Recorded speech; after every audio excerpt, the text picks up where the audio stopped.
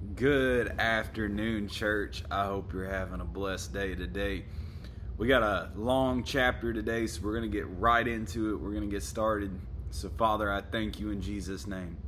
I pray everybody's eyes be open to see, ears be open to hear, hearts be able to receive the word of life, the spiritual seed sown, let it produce in us physically, in our mind, will, and our emotions as we grow in love towards you. God, we love you. We give you all the glory. In Jesus' name, amen and amen. So we're going to dive right in, church, because I want to make sure we can get to all of this lesson today. Please make sure you're following along with us every day, because these will all go together at the very end. So Song of Solomon, chapter 4. We're going to start in verse 1. Behold, thou art fair, my love. Behold, thou art fair. Thou hast dove's eyes within thy locks. Thy hair is like a flock of goats that appear from Mount Gilead. Now, the first thing we see is that the Lord calls out that she is fair, she is beautiful. Behold, thou art beautiful, thou art fair. We see through this entire chapter that he is affirming her over and over and over in her beauty, toward that he sees beauty in her. And what we want to see is she has just made the steps towards him. She's only started to go. She's only taken her heart position there. She hasn't got all the way, but she is beautiful to him. It's his affirmation. It's how it makes him feel. And this is where we start to see the heart of God and how what we do and how we respond to him makes him feel. Dove's eyes represent the single-mindedness and loyalty. And we see that it is also hid. It's hid behind her hair, behind the locks. That represents the humility. It's the veil that she's single-minded towards God. She's loyal towards God. We've talked about doves before, but that's her position towards him, represented in humility. Hair is a representation of the dedication, and that's what we can see that in Samson being a Nazirite. You can't cut your hair. And we also see that being the glory of the woman, the hair, the covering over her, and that's the gladness that comes from being well fed in his flock. It's beautiful hair, feeding in the Mount Gilead. It's beautiful terrain. It's well nourished. Thy teeth are like are like a flock of sheep that are even shorn, which came up from the washing. Everywhere everyone beareth twins, and none is barren among them. Now, this is powerful. You carry your life in your teeth. Think about that for a minute. You carry your life in your teeth. Teeth represent the life that is shorn or cut down, aka pruned by the Lord, and washed clean. Talking about your life being washed clean and being pruned of the Lord. Bearing twins was used in the temple making, combining two pieces of wood coupled together for the corners. This is powerful. When it talks about being twins, it's talking about having corners coupled together. This is what gives strength and stability. It's joining yourself with the Lord. This is powerful, church. Lips are like a scarlet, or thy lips are like a thread of scarlet. Thy speech is comely. Thy temples are like a piece of pomegranate within thy locks. Lips are an indication of health. Blue lips come from lack of oxygen. So I just want you to think about that. The scarlet, which is red, so red lips, represent the life-giving force on the inside of you from the offering on the cross. It's the blood covenant of Jesus that gives you life. So your lips are red. You have life. You have oxygen in you because of the Lord breathing in you because of what he did on the cross. Now, speech is also translated as wilderness. Now, this is powerful. Their speech is comely. This also refers to the place in which you are fed on the word of God is beautiful to him. Comely is beautiful. So talking about your lips are red because of the sacrifice. The oxygen, the life in you, comes also from the speech or the wilderness, the place in which you feed. We talked about that yesterday. And that is beautiful to God, because if you're feeding on his word, you have life on the inside of you. Both of those go together. Her temples or countenance was beautiful. Pomegranates are a representation of the sweet, and the red color of them representation of the blushing also within thy locks. So we see humility again, but we see the beauty that God sees on her face, the countenance, that it is sweet, but it is also, it's blushing. She's blushing at the affirmation that comes from the Lord. This is not somebody that's just flamboyant about relationships and it doesn't matter. It's very much a sensitive subject. It makes you blush when the Lord affirms you. And we're not going to go into that. We'll go into that more later.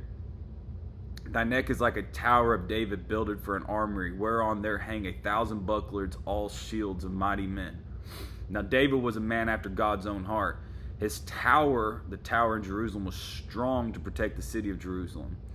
We know that the neck refers to the will that is strong and obedient to God, willing to fight the enemy and stand strong in the Lord. These 1,000 bucklers, all shields of mighty men. We're talking about the shield of faith, that your will is strong and steadfast in the faith of God, that you are dedicated to Him. Thy two breasts are like two young roes that are twins, which feed among the lilies. Now her breasts are a representation of the life-giving force of a woman that produces milk to sustain children. It's her youth. The way in which she nurtures is also among the lilies. It's pure. So not only do you have, he's affirming the fact that she has the nurturing or the nurturing aspect of her in the youth, but also the way she does it is pure. Until the day break and the shadows flee away, I will get me to the mountain of myrrh and to the hill of frankincense. Now, the night is prophetic of the day. We don't have time to explain that, but the night is very much a prophetic of the day. It speaks of the morning. She says, I will, indicating that even in the night, until all the shadows flee away, I will not quit. Which means that even in these shadows, even in these times, the foxes that we talked about in the earlier chapter, as they're coming out, the strongholds are coming out, I'm going through the dark periods of time. I'm not going to quit. I'm going even in the midst of that. And even before they flee away, I will. I have made up my mind. I have made the decision to go. And this is what God likes. Because get me also refers to her specific plan in God, that I will get me. I have chosen in my mind, I have made my mind up that I will follow the plan of God for my life. Now, we know that myrrh represents the burial and the anointing, and while frankincense represents the intercession. The bridegroom is calling her up into the mountain, which is the place where she will rest in the atonement, and the hill in which she will intercede for her. She has now committed in her heart to go all the way and not stop. Because we see in earlier chapters, Jesus called her to go into the mountain. And then she went to the city, and then Jesus met her there. But she's saying, I will go to the mountain. I will go to the place where I rest in the offering of Jesus, and in the intercession that He makes for me. I will have constant fellowship with the Lord as I rest in what the sacrifice has done. I'm going, and I'm not going to stop. Thou art fair, my love. There is no spot in thee. We see another affirmation. You are beautiful. There is no spot or hindrance in you anymore. Like you're not backing off. You're coming all the way. This is beautiful to me. I see great delight. I delight in this. I see beauty in you. You are beautiful to me because you have made up your mind to come with me all the way. We see that we also know that no spot, a spotless lamb is what you needed for a sacrifice. She is this spotless. There's no hesitation anymore. She's going all the way. There's no spot. There's no thing that's going to hold her back from doing the plan of God. And that is beautiful to Him. Come with me from Lebanon, my spouse, with me from Lebanon. Look from the top of Ammon, from the top of Shinir and Hermon, from the lion's den, from the mountains of the leopards. So, first time she is called spouse. So we see this as indicating another change in the relationship to go deeper into maturity. So he's been wooing her, beckoning her, calling her, trying to bring her all the way in to the deepness of the relationship, into the maturity. And he calls her his spouse, my bride, my spouse. You are now enjoined, betrothed to me. Like I have taken you in all the way. You're committed now. And when you're committed to God, when you've fully given yourself to Him, you now have all the rights of a bride. You have all the rights of the spouse of God. We also see that He is calling her into the warfare and to see the perspective He has from the top of the mountains. Now, lions and leopards are the animals that eat humans. For one, that's one thing they did. But the children of Israel were very afraid of them. So He's calling her to enter into this warfare, to fight the fight, but to see it from the place of victory, from them on the top of the mountain, not from the valley. But I'm bringing you to the top of the mountain so you can see the victory in it, even in the midst of the attack. And then I love verse 9. Thou hast ravished my heart, my sister, my spouse. Thou hast ravished my heart with one of thine eyes, with one chain of thy neck. Now we see Jesus' emotions on full display here to us, that we are one who is unusually attractive. This is unusually attractive to Him. It causes Him to have great delight. It ravishes His heart. And what ravishes His heart so much is that she has one eye and one chain. These two phrases are very important because it's her commitment to go, but she hasn't gone yet. Think about that too. She hasn't actually went. She just said she was going. The singleness of mind in her eyes, the surrender of it to go. I will look at you. I'm single-minded. It takes a mustard seed of faith, a single-minded, unadulterated, pure, non-contaminated amount of faith to move a mountain. She's single-minded. Her eye is one. If your eye be single. And she's also with one chain of the neck. The neck obviously representative of the will, but we saw earlier chains, the representative of gold chains, were representative of giving your will to deity, giving your will to God. And it takes one step in saying, I surrender. And it ravishes the heart of God. I really want to spend some more time, but we got to keep going.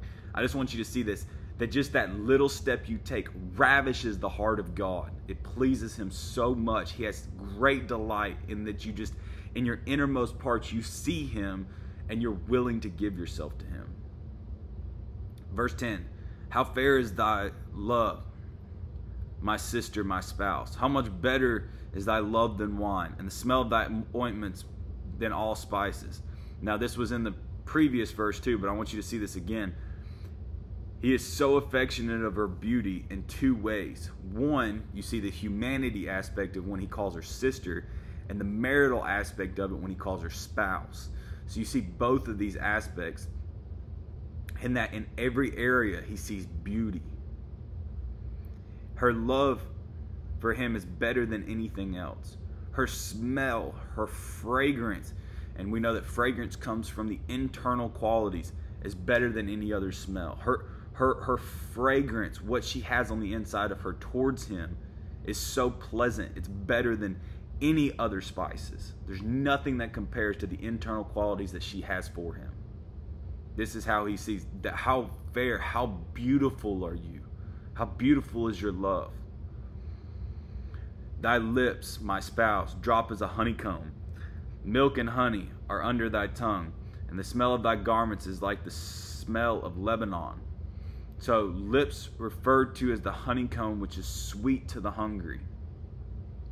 That when somebody is hungry, the honeycomb is it might be bitter, but it is satisfying. We also see that milk and honey refers to the prosperity of the land to sustain. Now this next part, under the tongue, refers to the secret place. It is also the fastest way into the bloodstream. If you ever go to the doctor, they'll give you a little dissolvable pill. They'll say put it under your tongue. It's the fastest way into the bloodstream. It's the fastest way to the heart outside of an IV. Now that's so powerful, because that means she has sustainment and pleasure in the secret place. It's the closest thing to her heart. It is beautiful. The milk and honey, the sustaining, the abundance, the provision that was in the land that she had on the inside of her, at her deepest point, at her heart, at her secret place, the closest thing to get to her, the fastest thing in her. Her garments, now white representing the purity of the bride. We see that, but it is fragrant to God. The smell of Lebanon, which was the trees of Lebanon had such strong odor. They were very sweet to smell, but they were fragrant.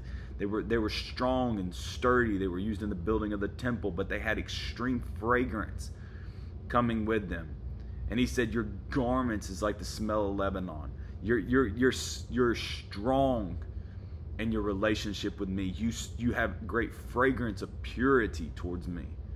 I love you. He's saying it's affirming her over and over and over, knowing also at this point, just to say it again, that she hasn't went all the way. He is calling deep unto deep. He is calling these internal qualities out of her. She hasn't even exhibited all of these, but he is calling it. He's beckoning it out of the inside of her. A garden enclosed is my sister, my spouse, a spring shut up and a fountain sealed. Her garden was shut off from any other than the bridegroom, and her spring or her fountain was pure and sealed. It was undefiled from the world. The wellspring of life, referring to the heart position of the bride solely to him. The things that are coming out of me are completely dedicated to you. There is nothing. My garden is closed off from anybody else. The inside, the things that come out of me are to you, nobody else. Thy plants are an orchard of pomegranates with pleasant fruits, campfire with spikenard. Now, some of these are just amazing phrases, church. Her plants, that word plants also means weapons. What she has as weapons are the fruits of the Spirit. The pomegranates, the red, sweet fruits. This is a depiction of the fruits of the Holy Spirit that you use as weapons against the enemy. Thy plants, literally referring to the weapons that God has put on the inside of you by living by the fruits of the Holy Spirit. And I love this. Campfire, also known as the henna blooms. They're beautiful flowers. They have sweet fragrance of the spikenard, which is anointing of high honor. Spikenard is oil used in the anointing of people in high honor, high position. But what I want you to see in these next two phrases is campfire with spikenard. Campfire, the henna blooms, refers to ransom. The fragrance of the ransom that you're giving yourself over to me is beautiful to me. And I want you to see that because the next part says spikenard with saffron, calamus and cinnamon, all trees of frankincense, myrrh, aloes, and the chief spices. The saffron is vivid red threads. That's the vivid redness, the threads that come out of the saffron, producing the spikenard, producing the anointing, the oil. The saffron representing the sacrifice. So you have spikenard, this anointing, this fragrance, the same as the spikenard before that, one dealing with the henna blooms. One of them is dealing with the beautiful flower that's known for ransom, and the other dealing with the sacrifice. Both representations of giving yourself over to him. It's just beautiful. It's a beautiful fragrance to him when you become a ransom that he can purchase, and you become a sacrifice in which you give. It's both. He not only purchases you, but you give yourself to him. Calamus and cinnamon. Calamus is linked to it has medical properties of health. That's beautiful that he sees the health, that she is healthy. It's the health on the inside of her. The cinnamon is a potent fragrance used in sweetening. And then you have frankincense. All the trees of frankincense refers to her intercession, her communion, her fellowship, her dialogue with the Lord. Myrrh, as we know, is used in the burial offerings, used obviously in anointing oil also. We see that aloes are prickly plants that they can weather storms, but they have great health qualities on the inside of them. All depictions of her love and dependence for God. And Jesus is calling deep unto deep. He's calling this out of her. He's saying all these qualities, as you are a ransom, as you are a sacrifice to me, as you do have this health on the inside of you, that you have this sweetness. You can be used in sweetening. I mean, this communion and fellowship, intercession with me, this being a sacrifice to me.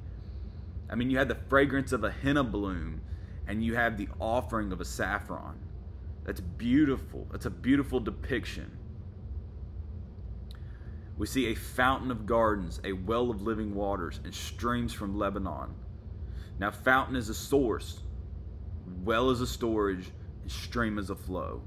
All three representations of the Holy Spirit.